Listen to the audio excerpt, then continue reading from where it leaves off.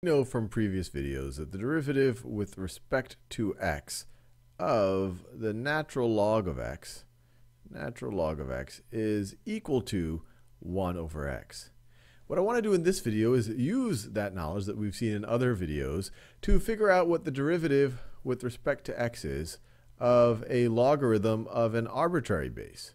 So I'm just going to call that log base a of x. So how do we figure this out? Well, the key thing is what you might be familiar with from your algebra or your pre-calculus classes, which is having a change of base.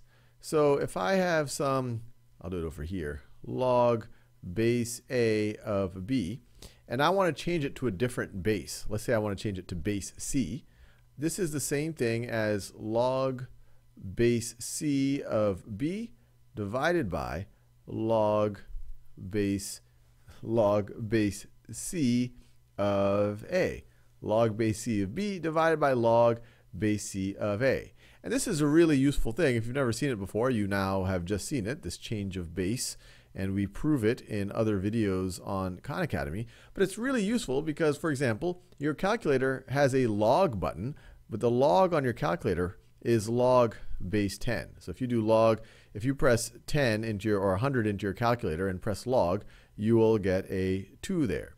So whenever you just see log of 100, it's implicitly base 10. And you also have a button for natural log, which is log base e. Natural log of x is equal to log base e of x. But sometimes you want to find all sorts of different base logarithms, and this is how you do it. So if you're using your calculator and you wanted to find, what log base 3 of 8 is, you would type in your calculator log of 8 and log of 3. Or, let me write it this way, and log of 3, where both of these are implicitly base 10. And you'd get the same value if you did natural log of 8 divided by natural log of 3, which you might also have on your calculator. And what we're going to do in this video is leverage the natural log, because we know what the derivative of the natural log is. So this derivative is the same thing as the derivative with respect to x of, well, log base a of x can be rewritten as natural log of x over natural log of a. And now natural log of a, that's just a number. I could rewrite this as, write it this way, 1 over natural log of a times natural log of x. And what's the derivative of that? Well, we could just take the constant out. 1 over natural log of a, that's just a number. So we're going to get 1 over the natural log of a times the derivative with respect to x of natural log of x, which we already know is 1 over x. So this thing right over here is 1 over x.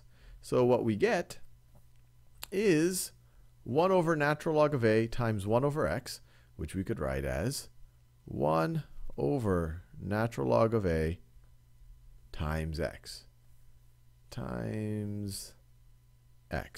which is a really useful thing to know. So now we can take all sorts of derivatives.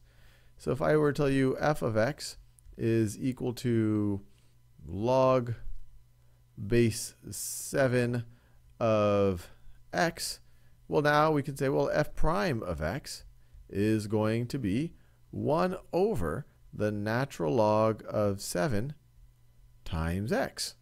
If we had a constant out front, if we had, for example, g of x is equal to negative 3 times log base, log base pi.